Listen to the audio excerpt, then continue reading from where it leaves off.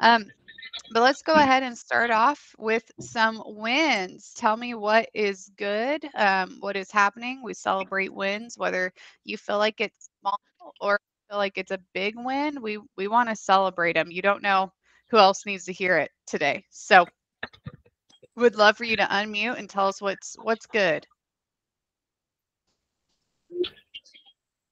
Yeah, we just landed a big remodel project we thought we had lost.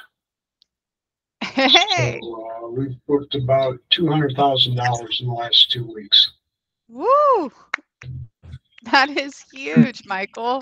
How did you guys just with some follow-ups, you were able to get that yes from them? That was just a situation where the guy who was in charge of the project was in a new job, new position with the organization. And he was waiting on the board to approve the thing, and he wasn't communicating with us. And the time frame that he had said it would be approved had long passed, so we just thought it was gone. Yeah. And then all of a sudden he texted me and said, hey, we got the approval. When can we go?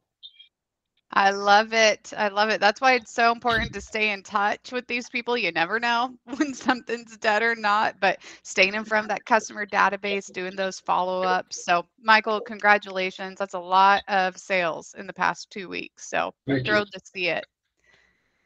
What other wins are we having?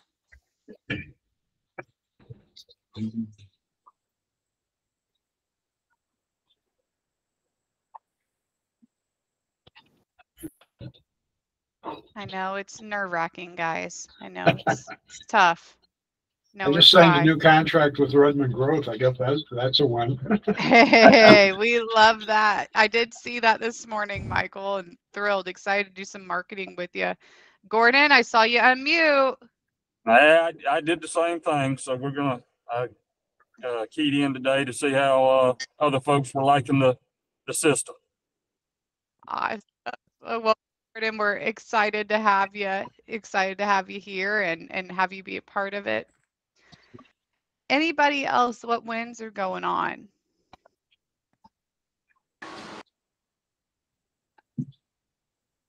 I'm new to the group, but my name is Josh Adams. We own just a small general contracting company, and I mean, I just started working with Travis, but we just broke 100,000 for gross revenue for the year. So I feel like that's a pretty big win for us, first year in business. So yes, great job, that's Josh. huge. Yes, that's a huge win. As you can see, I'm not in the office like most everybody else, which we'll get there one day. Well, you see a lot of smiling faces because a lot of these guys are like, yeah, I'm normally in a van, or like, hey, I've been where you're at. So you're not alone, dude. Not alone at all.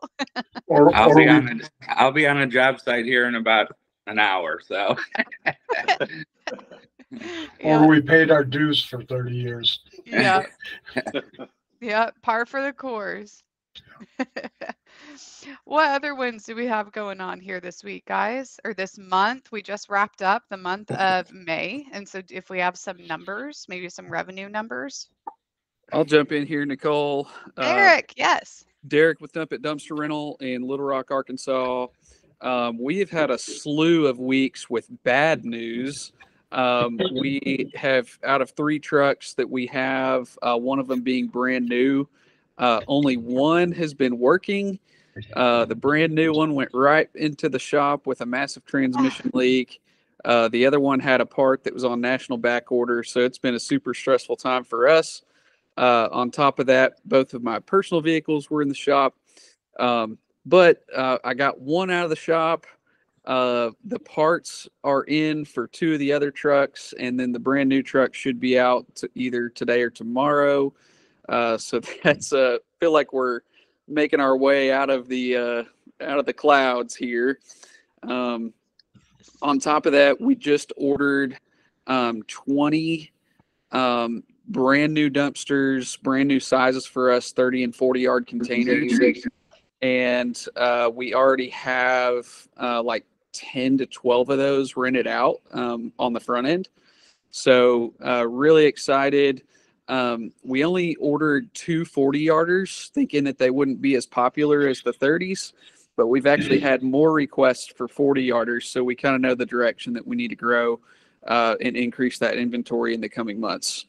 Ah, Derek, businesses, you know, it's a roller coaster of wins and downs and all of the things, but that is so exciting. And one question that we get asked constantly at Redmond Growth is, Nicole, when do I hire?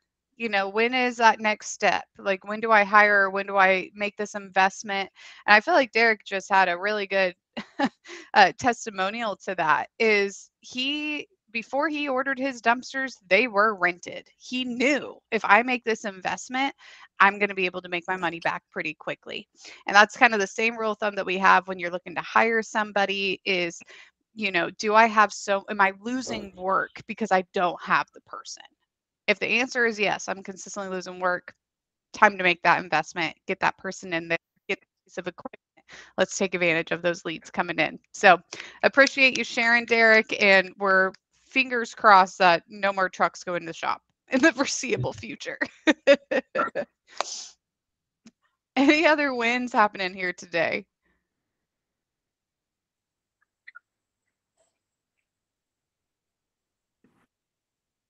Yeah, I said quantum contracting.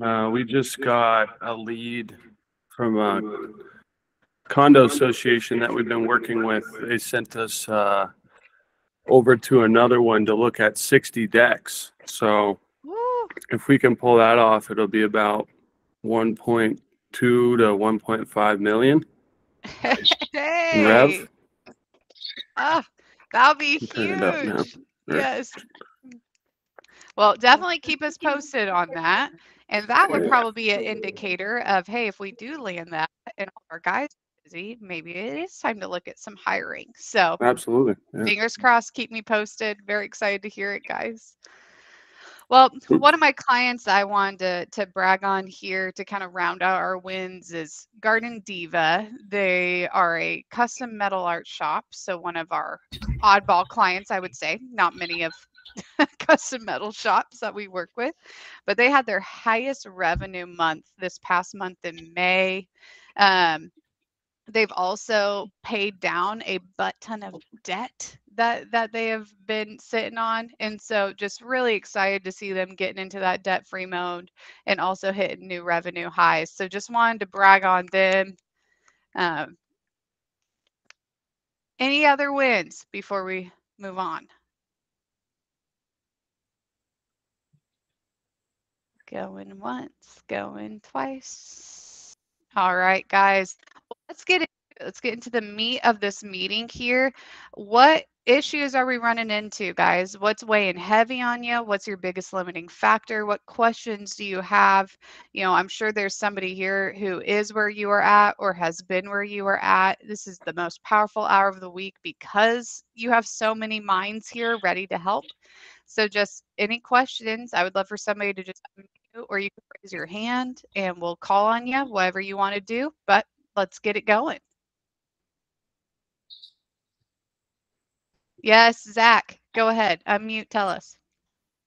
So we've been running into the issue, I'm sure everybody has too, where it just says you're too expensive. You're too expensive. You're too expensive. I mean, we have overhead, we have an office, we have trucks, we have workers' comp, we have we're a fence company. So anybody and their brother can just get in a truck with a shovel and post hole diggers and put up a fence. All these landscape guys who don't know what they're doing, jumping into the industry and trying to do it.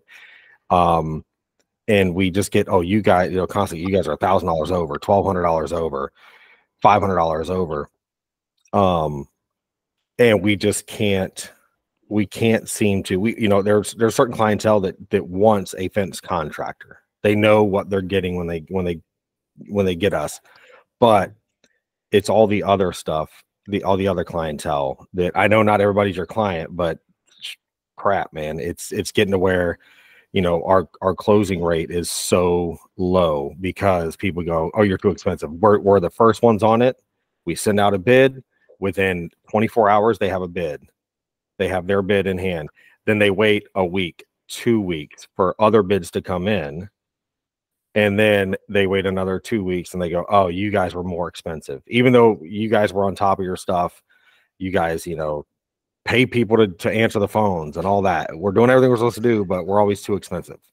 So I just don't know how to, other than saying, okay, next. I don't know what to do. So it's very frustrating when you do 1.4 million to 2 like I think last year we did $2 million in estimates. And we didn't do 2 million. We didn't even do 50% of that last year. You know what I mean? So it's even worse this year. We offer financing, we offer all that. And so anybody have any ideas on how we can, short of slashing people's tires, that what we can do? Hey, Zach, a couple of questions. Mhm. Where are you and where are you getting your leads? So we're out of the Central Florida area, close to Orlando. We get our leads. A lot of our leads come from Google organically, Facebook, word of mouth, Angie, Yelp, BBB, and then Redmond. We're doing the Facebook ads. We just launched those, I think, this week. We're going to start launching them. Doing Facebook and Instagram ads with them. So hopefully that'll bring more, but that's where we get them from now. Okay. Yeah.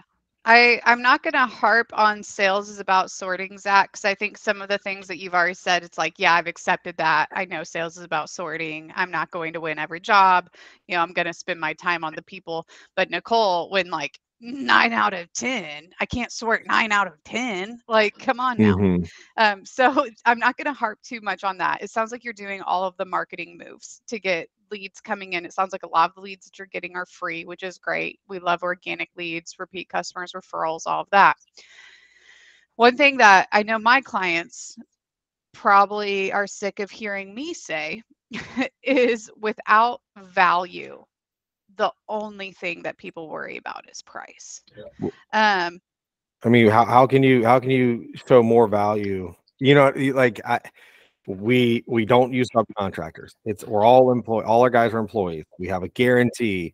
We know what we're doing. We have videos. We have all this stuff. Like, how else can we show? We have. Are you the one, Zach, who's doing the estimates, or do you have somebody else who's helping you with estimates, or a sales team? I do most of the estimates, or my partner does. Yeah, we hired a sales guy. He just cost us a whole bunch of money. Yeah, and that was kind of where I was going here. Is I was like, if there is somebody else doing the estimates, it might be time to take it back over, or to hold them accountable, make sure that we are doing all of the steps, that we're going over the one sheet, that we're sending email and text message reminders that have links to Google reviews and video testimonials if we have them, that we're ready to give multiple options, kind of a good, better, best. So it's a pick one compared to a yes or a no, that we're setting a follow-up appointment. And if we're doing all of those things, there's really not much else you can do. You're already offering financing. But we got to make sure that from that very first phone call, we have a section in our script where we're going over, hey, and I know that you're probably going to get a couple other quotes. We even encourage that. Here's what you can expect from us that's a little bit different. And from that very first phone call, we're already seeding that value into their mind. And we're just touching that multiple times. If you're doing that, if you're giving multiple options, if you're setting follow-ups, we're sending email confirmations and texts with links to our reviews and testimonials. What else can you do? Right. At that point, it becomes a numbers game. And we do all that except for, most of the time we can't offer options because of HOAs. So when we can offer options, then we offer them, but if it's they can only get tan vinyl 6 foot high, or they can only get this, obviously we can't do. But we send, like, for wood, okay, do you want board on board? Stockade, staining, horizontal, you know what I mean? So we do that. So, and Florida is I don't know if anyone else here is from Florida, but it's a whole different beast. They're cheap people here. So it could just be that. It could just be everybody wants price. They don't care about, and it's fence. They don't care about value. They just want to put fence up. Right. They know a hurricane's coming, it'll knock them down. What I'll say, Zach, and I know that you probably have 1,005,000 different of these stories, but I got a fence a couple around this time last year. A storm came through, and I'm already having to replace pickets on it because they did a crappy job, you know? And so like I wish that I would have maybe spent a little bit more for higher quality, you know? And now I'm having to drop another couple grand to fix something that I just purchased, you know? Mhm. I'm sure you have 1,000,005 of those testimonials. If you can have somebody verbally give a testimonial like that, it'd be super powerful to provide. Okay, I can try that. But We have yeah, plenty of them I can call. So yeah, yep. The reviews are awesome, guys, but having a actual video testimonial is always going to seem more provable. You know, it's a little bit harder to fake that, and so people are going to buy in. And I would even in your sales process say, "Hey, I just sent you this link to this video. Could you watch that before our sales appointment? You know, before I come out, just so you have an idea of what to expect when working with us." You know, like kind of a somebody who went cheaper, and then or just a have video review testimonial in I would get general. as many video testimonials as you can, but especially from somebody who has a story like that, you know, where they had a negative experience and then with you, they had a very positive one. Those are very powerful testimonials. Okay, cool. Yeah, if Yeah. I could pipe in, the first thing you have to do, I think, Zach, is set yourself apart from all those guys that are throwing out the cheap prices. Our value proposition is that we're trustworthy, and our Google reviews support that. So I always ask people to read our Google reviews. We do a lot of roofing, and I don't know how this translates to fencing, but if you read our Google reviews, you're going to see multiple reviews that say, I had 3 companies give me a bid. 2 of them told me I needed a whole new roof. Artisan Quality Construction came out and said, hey, we can do a repair for you. Your roof's going to last you 3 to 5 more years. The repair will cost you $600 or $2,000 or whatever. And the other companies just throw a full roof replacement at them every single time. And that's a big thing with contracting. Everybody who hires a contractor is worried about whether they can trust them or not. So Right. if you can build that 1,000%. trust proposition, that'll put you head and shoulders above the rest of them. That's great advice, Michael. And one thing that got put in the chat that Ryan put is it possible for you to market to higher end neighborhoods rather than HOAs? And this is a great point. And I'm a little bit butthurt, Ryan, that I didn't think of this before you did. Because that is a great point. And with your Facebook ads, the beautiful thing with Facebook ads is we can get super targeted. We can get super targeted on what neighborhoods those ads are showing up in, what their average household income is, male or female. Like Facebook ads can get so targeted so that we have a better chance of getting in front of your ideal likely buyers.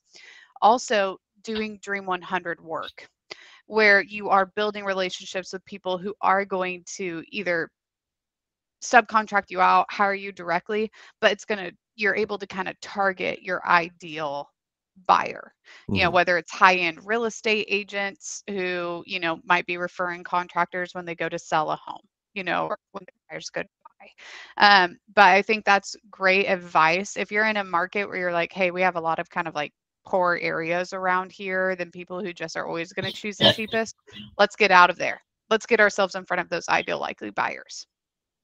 Mm-hmm. Another value add that I just thought of, we work with a commercial contractor, and they always schedule a 1-year post-construction completion walkthrough with their customer.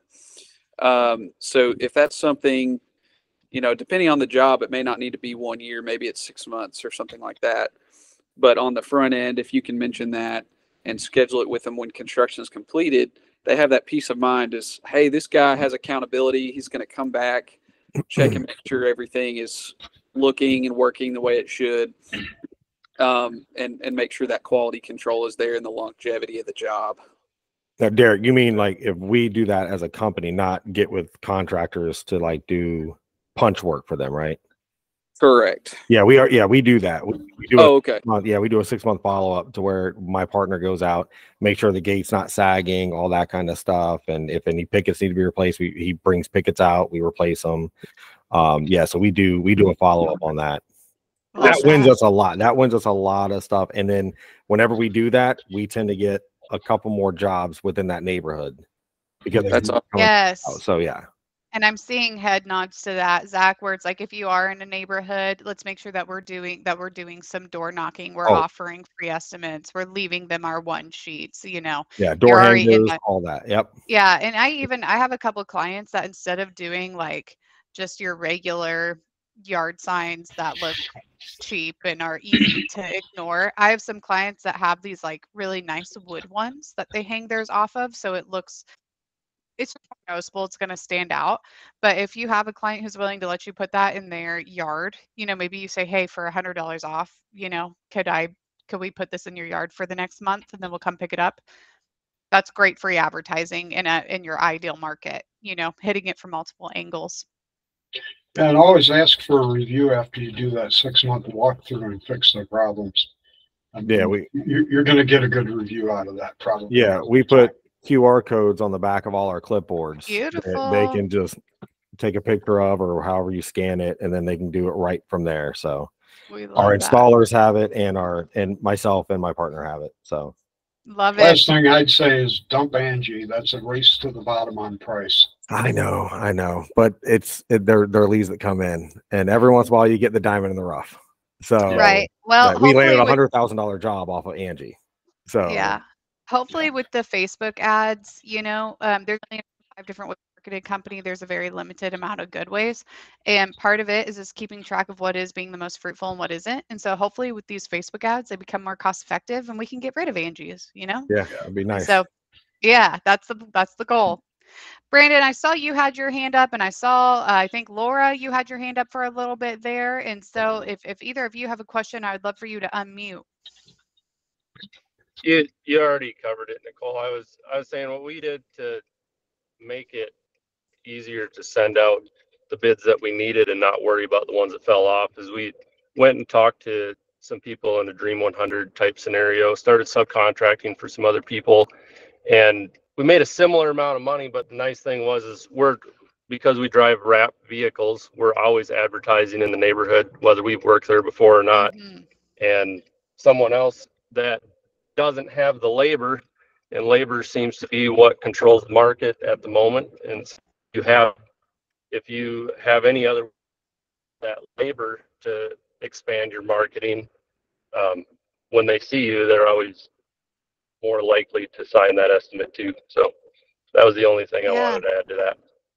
Love that, Brandon. And that's a good point. If you guys are looking to get new vehicle reps, that is something that we can design for you, or at least talk to your coach about it, even if you have somebody that you want to use internally. Because having a vehicle rep is great if you have the money set aside to do it, because it will usually pay off as long as it is a vehicle rep that stands out. If you're a plumber and you have a white van with blue text, I promise you are not standing out. And so talk to your coach about it. We can run you through some ideas and we can even create renderings for you. Michael, I see your hand up. Yeah, I didn't know you guys did that. What does the fee usually run for a design?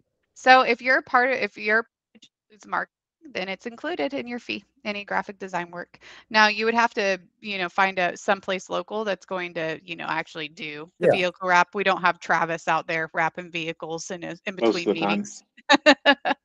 But if you're part of a marketing package, then it's included. Oh, okay. Thank you. Absolutely. Laura, I saw your hand up towards the beginning of the call. I don't know if you're still in here or if you still have a question. Good morning. So they covered a little bit of it, but what I'm curious about is for the service and repair-based contractors, how are you handling customers that call, particularly from a Google lead? So now you've paid to have them inquire into your business. And if you have a demographic of clients who are, I don't want to be ageist, but senior or not tech savvy. So how I've been approaching it is, hey, we'll give you a free estimate, but you got to text me pictures of your electrical panel or the area you want your hot tub put in. And based off the information you provide me, I'll email you a proposal. So what we're getting is there's clients who they don't want to do that. And I think what they're doing is they're just calling somebody else. So I'm wondering if you all have a process of how you sell to that type of client, or suggestions on ways to serve clients who aren't tech savvy and still want a service, but without having to go out and provide something for free? I would love if a client wants to chime in about their experience no longer emailing estimates, or maybe I think we have some clients. We do a little bit of that. The nice thing about those clients is that everyone else thinks just like the rest of us and wants to send everything via email. So automatically 80% of the contractors don't want to service that client anymore because it costs something to go see them. So I've just dedicated myself to being the one who delivers those handful of estimates.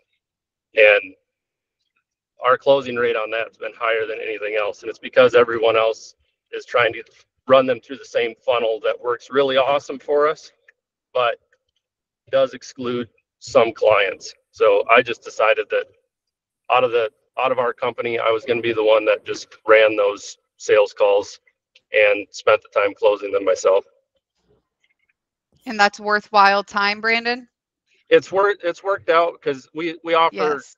We're a handyman service, but we offer remodeling as well. And a lot of those clients can no longer do the small projects, much less the larger projects. And so it's always started out with something small, but that's how that client likes to buy. They want to come try you out, you have to earn their trust. Kind of an old school way of thinking. That way they're not going to buy it from a picture, a testimonial, or a video. They don't care about that. They want someone who has showed up to do work for them before. And that's getting to be a larger and larger portion of the market too, that is being ignored. And so it's something that we can't address in mass marketing, but it is a large portion of the market that no one else is addressing with mass marketing too.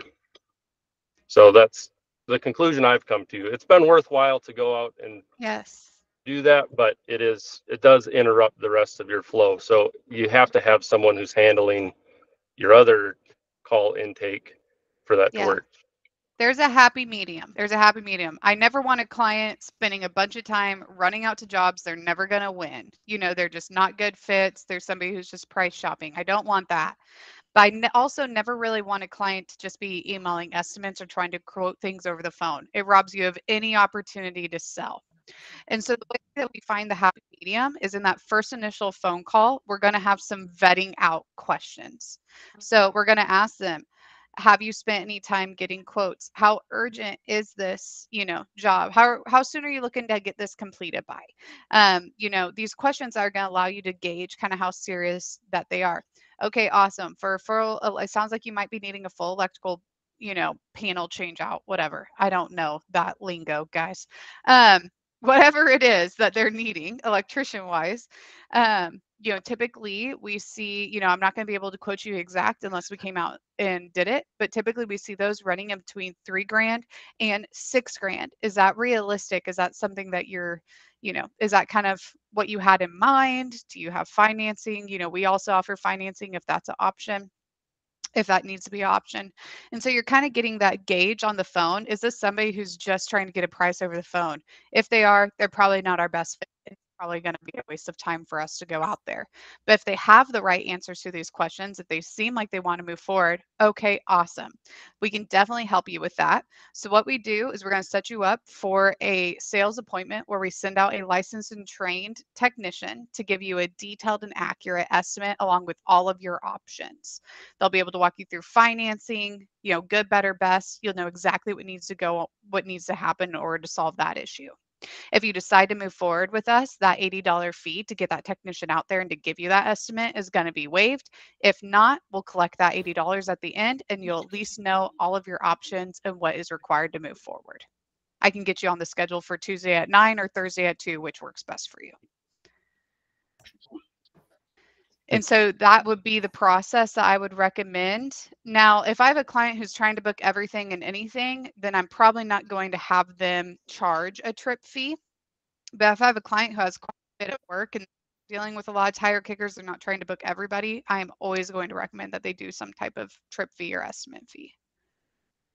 And thank you for that. That's very helpful. So, and I appreciate we're spread across the states here, but does anybody have an average of what you would charge or what seems reasonable to charge for an estimate site visit? Like we're talking about, we're in the San Francisco Bay Area, so I'm saying, well, we're going to charge a 1-hour service call, and heck, maybe we can fix something while we're there. I don't know, $200 to come out for an hour of our time. Dale, I don't know if you're still on this call. I know that trip fees is something that you were a little bit reluctant to do, but now you do them and you love them. Could you, if you are in the call, could you put in the chat what you charge for yours? He's a plumber in Oklahoma City. And Laura, I wouldn't go over what you guys charge per hour unless you have somebody who's really pushing to figure out price. Like our default is that answer just went through, the one about coming out, giving an accurate estimate. This is our estimate fee or trip fee, whatever you want to call it. Like that's kind of our default answer for somebody pushing for price. We almost want to make it standard that we don't give estimates over the phone. If somebody is still, after you've ran through that once or twice and they're still like, can't you just give me a breakdown? That's when I would say, okay, well, just to give you an idea, a job like that typically can run in between blank and blank range. Our hourly rate is blank per, hour. Does that sound, and it's probably going to be in between blank and blank. But again, I can't give you an estimate over the phone. It's not going to serve you or me. I would really try to not have those conversations if we can avoid them. Dale just commented they do an $89 for an estimate, but we do refund the money if they book the job with us. And he's in Oklahoma City, which I promise you, Oklahoma is a lot cheaper than California, especially where you're at. So you could probably get away with charging $120 or above. I mean, I have some clients that are close to $200, for a estimate fee. So I think you could definitely get away with being over $100 for sure. Thank you. That's very helpful. You mind me chiming in on that one? Yes, Ryan. So, I mean, Laura, this is from a couple of years ago, but we're in the East Bay, Walnut Creek, Danville area. Guys were charging $149 to come out, and then same thing, adding that or deducting that from the price. So that was a couple of years ago. So yeah, somewhere between there and 200, I'm sure would probably be about right, depending on where you're at. I mean, if you're in San Francisco proper, who knows? Yeah, and I see Jeremiah just commented. I know, Ryan, you're a remodeler, as you guys can see by his hat, Remodel Pro. Jeremiah, you're a remodeler. They're charging close to $250 for an estimate. And for remodelers, it's always going to be high. Like if a remodeler is charging $100, it just takes more time to draw up those estimates, especially if you're getting detailed, doing any type of rendering, or design. But for my service guys, it's going to be a little bit less, but you should still be charging something.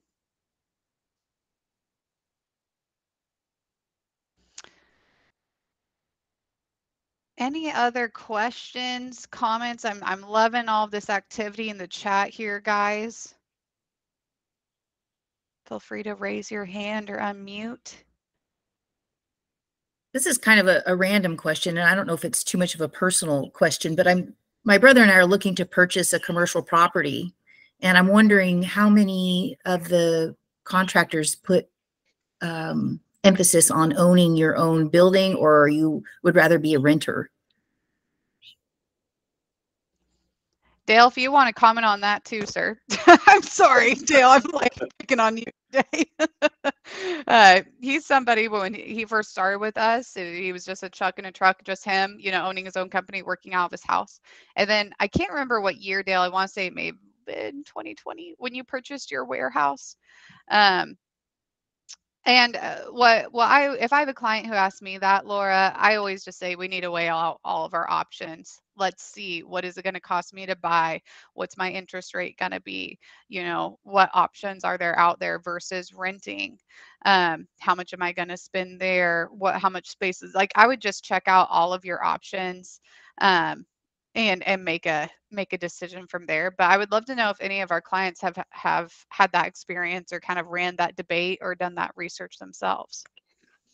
Well, I think financing is a big challenge, particularly as a small business. There's just not a lot of options outside of the SBA. So anyway, we're looking. The biggest thing, Laura, I would say is we grown. We started in 2018, and you gotta look at your expansion and how you're gonna grow and scale. So I don't know exactly what I think I heard hot tub, but we went from just a regular office, and then we had to grow a little bit more, and we grew a little bit more, and then we needed a yard to fence all our stuff. And so if you own, and Dave Ramsey talks about this too, if you own, you got to think about that. Like, okay, so we've paid for this property. Now we have a 15, 30-year mortgage, however, whatever it is. And if in 2 years you guys grow, you sign a big contract or something, and now you're gonna have to go rent somewhere else on top of what you own. Also, yes, it is an asset, and eventually you'll have equity and all that, but just I would think about that before you really settle down and plant roots in buying a building. That's my opinion. We have not bought a building, so maybe some of these guys have, and they're like, absolutely not, buy now, so that you're not, because rent does go up, especially in California, I would imagine. So that's just my input. I think that is wisdom, where it's like, if you are going to buy, don't buy for how big you are now, but how big you will be. Because right now, buying something and selling it within a couple of years doesn't make a ton of sense. Back even 5 years ago, I think it made more sense to do that than it does now. And so I would just really weigh all of your options. Dale just commented, said that they own their building. It just made more sense for them to spend, the same dollar with the potential of the equity. And he's making double payments. I'll tell you guys a quick brag on Dale. If I could get all of my clients to run their finances the way that Dale Eads does, we would all be better off for it. He is tight with that money, and he keeps an eye on it. And just I applaud you, Dale. But yeah, Laura, I would weigh out all of your options. I would get with a few different banks. I would look at a few different loans. I would just really see what big picture was it all going to look like, and make the decision from there. Thank you. And the other thing, Laura, don't fall in love with a piece of property. Fall in love with the money it can make you. You need to look at everything when you're buying a property, including if you're in a service business, travel routes to the areas that you frequent, because that money in and out with trucks adds up in a hurry if you're traveling a long way to get to your work, because you fell in love with a piece of property. No, that makes sense. You certainly want to be centrally located to, your access freeways and whatnot. Yeah, exactly. I recommended to somebody that they buy a piece of property in the Chicago market because I was helping them out with their business. And I was driving the area in the suburbs, and I ran across this really rundown neighborhood, but it had 4 expressways crossing right there. And they send 50, 60 trucks out every day, big trucks, heavy equipment, that kind of thing. And they didn't take my advice and buy the property. I told them, you really should buy this property. It's going to save you a ton of money on your deployment costs. And they didn't. And guess who bought it? Amazon bought it. Yeah. So.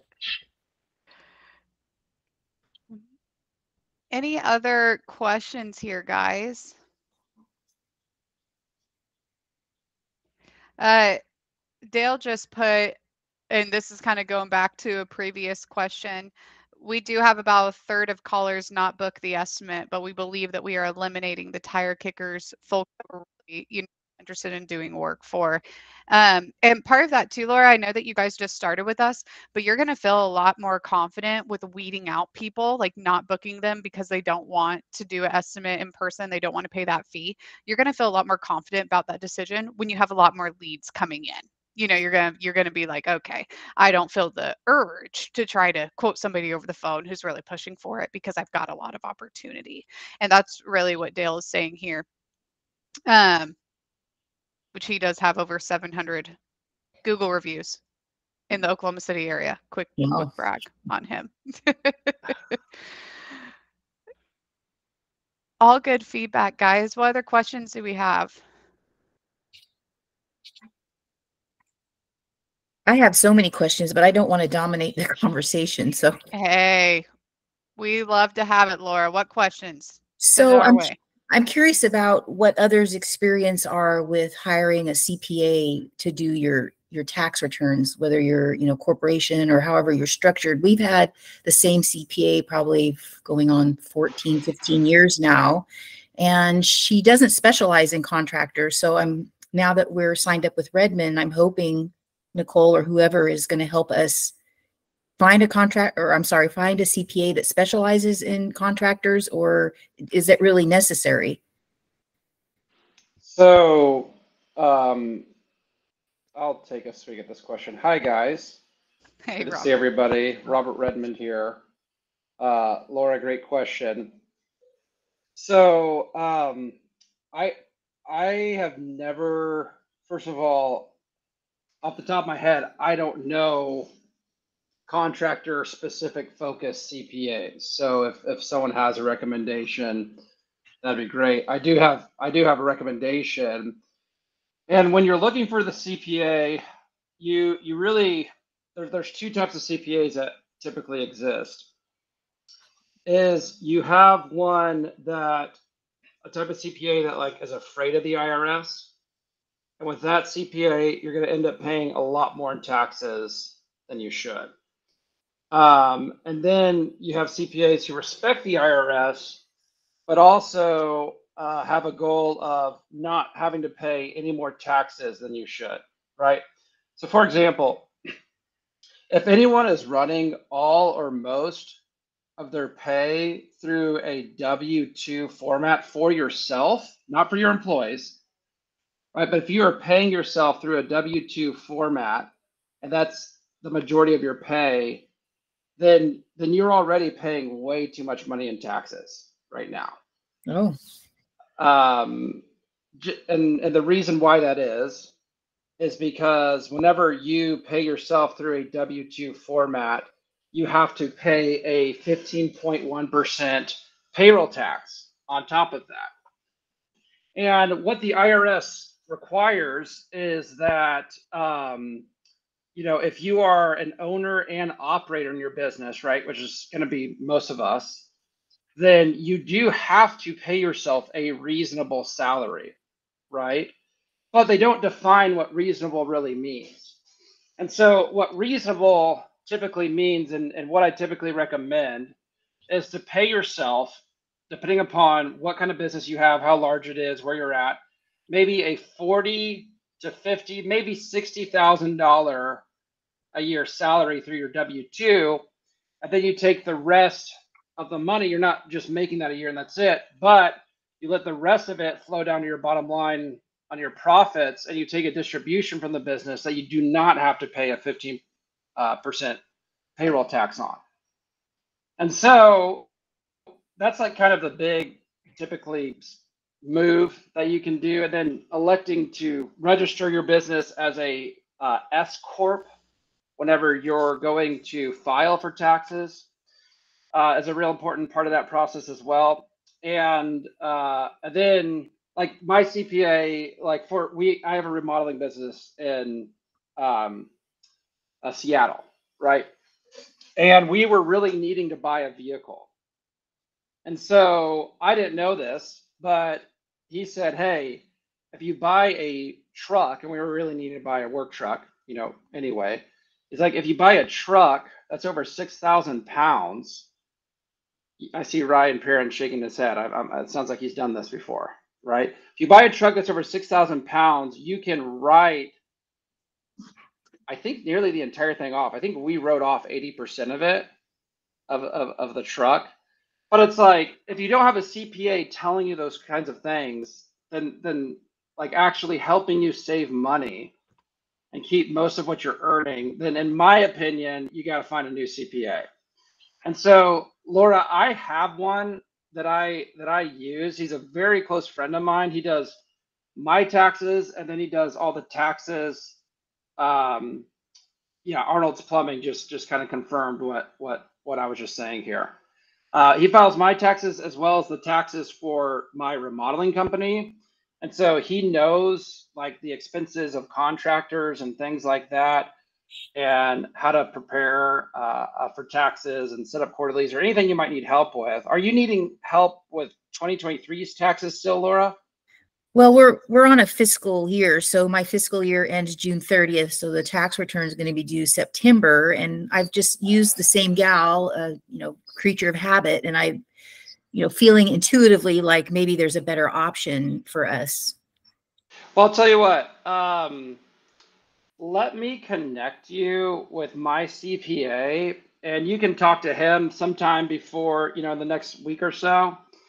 And I would just, without even really making a commitment, I get nothing from referring you to him other than just trying to help you, right? And so you could just have him take a look at what you're doing. He really specializes in this process that I was telling you about before. In fact, the name of his company, his accounting and tax company, is called scorp.biz, right? So he specializes in this filing for S-corp process.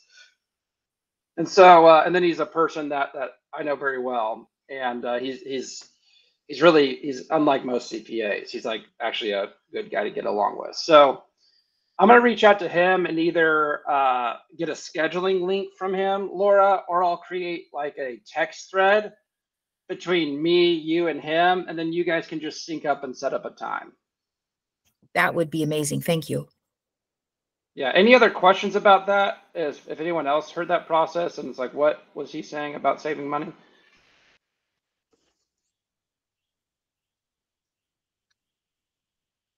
And just making sure that the main thing is this is if you're paying yourself primarily through, you do need to have, especially after you've been in business for at least a couple of years, you do need to pay yourself through a W-2. But if you're paying all of yourself through a W-2, then that you're paying way more in taxes than you have to. You're paying thousands of dollars more in taxes than you have to. And what I mean by that is it's not some scheme. It's that literally you don't have to pay that money and you are, right? And the government isn't in a hurry to give that money back to you. I got a quick question on that. How often would you say we should be in touch with our CPAs? And I'm sure that changes as you grow, but at least once a quarter, just because of quarterly tax payments. And so that's why I like this other guy that I'm talking about. His name is Shane Williamson. Again, he's a super smart guy, CPA. I went to college with him. He graduated top of like the accounting class, and he's also a software engineer too. But he's also like a business person, like he's not just some recluse. But I would recommend at least touching base with him quarterly. And the thing that is frustrating to me about most CPAs, because I've worked with a handful of CPAs, is it seems like rather than being proactive about helping me, it was like they really didn't want to talk to me. It seemed like they didn't like. That's a great question. How often should you be? But like that's a question your CPA should be answering for you. You know what I mean? And so again, I'm not here to tell everybody to get a new CPA. If you're feeling confident in your CPA and you feel like they're doing a good job, great. If you're hearing some of the stuff and you're saying this doesn't sound really familiar to me, then it might just be worth having someone else maybe look at your 2023 tax filing and just see if they can find any sort of low-hanging fruit there with a quick glance at it. Josh, I see your hands up. Do you have a question, comment? Yeah, I have a comment. I'm actually a former CPA with a little bit of a disdain for the whole public accounting profession. And that's awesome. Dude, you've been like sitting here being like, I'm going to let Robert say all he's going to say, and then I'm going to own his ass in front of everybody. I'm just kidding. Not at all. Everything you said kind of rings true with what I was thinking. Okay. The one thing that I'd like to emphasize is what you said about finding a CPA that isn't scared of the IRS. You want to find a CPA that's aggressive but not creative. So they want to go by case law. They want to go by things that have experience with. You don't want a CPA that starts, well, we could do this maybe, but you do want a little bit of an aggressive CPA. A lot of CPAs are worried about, CYA and not necessarily your bottom line. Right. So you got to kind of keep that in mind. And somebody asked, what time of year or how often should I be in contact with my CPA? I would say, it would depend, but any sort of big acquisitions, you definitely want to talk to, your tax advisor beforehand. And the other thing, it really varies by state. I'm in New York State, and I'm a lot more afraid of New York State than I am of the IRS. And some states are real nasty, and New York State's one of them. So it also depends on the state, kind of how often you talk to your CPA and the kind of CPA that you want. And as far as a contractor specific CPA, I don't really see the benefit in that unless it's a real niche business and you're doing a lot of complicated transactions.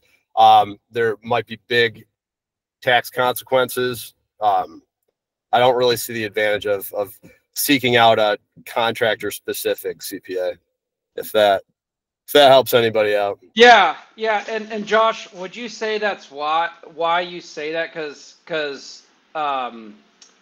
that's what I was thinking at the beginning of the call. Like, hey, I don't know any contractor specific CPAs. I don't know if it makes a big difference. But would you say it's because whether or not you're a contractor or any other business, the way that the categorization of transactions and the filing of a taxes for a business, depending upon how you're registered, isn't going to change a whole lot? Yeah, absolutely. The processes are the same, even for audits, for taxes. It really is the same, unless there's some like very unique aspect of your business where there's different laws and different requirements from the IRS or for auditing, which you don't see that often in a contractor's business. Yeah.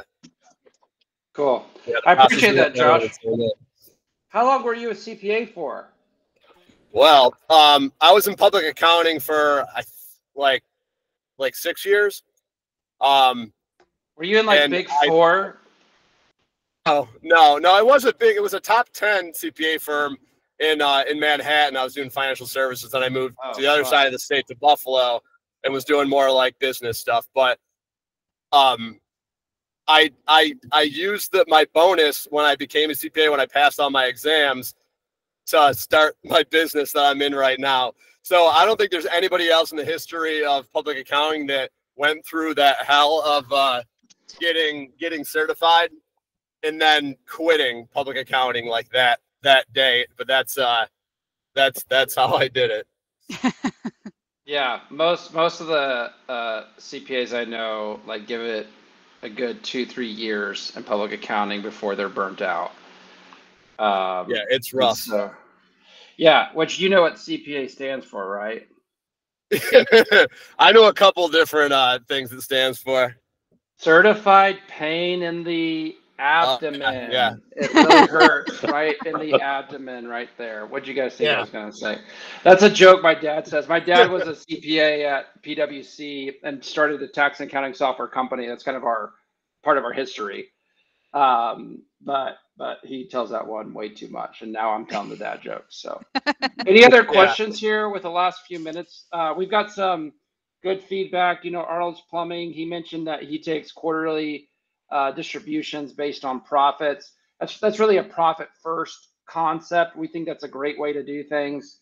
The way that we do it in my remodeling business is whatever's in the profit account at the end of the month, we leave 50% there. And then we split 50% of what's left, as well as split up some owner's distribution account, the owner's comp account, pretty fairly too. So Chris Anderson mentioned that they have a construction specific CPA, but they're more tailored to Atlanta. If you can find it, it's amazing. I think that's really good insight. Any other questions here? Josh, really appreciate your insight and sharing the wealth, buddy. Absolutely. Yeah, I really liked what he said, you know, to kind of take that a step further than someone who's either, you know, afraid of the IRS or isn't afraid of the IRS. Step further is, you know, I think you said someone who isn't afraid of the IRS, but also isn't creative, or how did you word that? Yeah, aggressive to a certain point, but not Right. creative. Aggressive, but not creative. That's really, really good. I really like that. Thanks. And are you saying because the creative CPA types with you know, creating these new like funds and creating these new shell companies and whatever that they may do, that's like typically a scheme versus an aggressive CPA who knows tax law and isn't afraid to be a little bit liberal and pushing some of the areas of interpretation in tax law?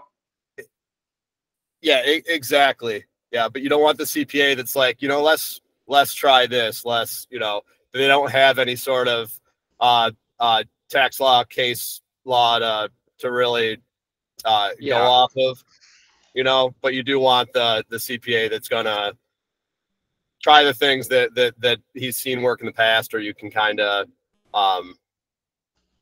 you know, it's you know, an aggressive position without getting too weird with it. Right. Yeah, there's some pretty funky, complex tax strategies out there. So anyway, are we about wrapped up, Nicole, or? Yeah, no, guys, thank you so much for coming to this call with questions. We love that. Again, this is the most powerful hour of the week because you not only have all the coaches here, but you have other clients who have either been where you are at or, you know, have gone through it already or are where you're at. So just come to these meetings with wins, come to them with questions. If you have any questions about anything we discussed today, please reach out to your coach. It is what we are here for. We'll have group coaching same time next week, but we're going to close out this call the same way we close every call, which is going to be with a big 3, 2, 1 growth. So if I could get everybody to unmute for me. I know it's annoying, making you feel like you're back in high school, living the glory days. Oh, Josh Eldridge is on this call. Hey, Josh, good to see you here. Okay, sorry to interrupt, Nicole. You're all right. So we're going to do a 3, 2, 1. Row. Hi, guys. Have a good weekend. Bye. Cool. We got to work on that countdown. I think we caught us all by surprise here. Sorry. All right, guys. We'll see ya.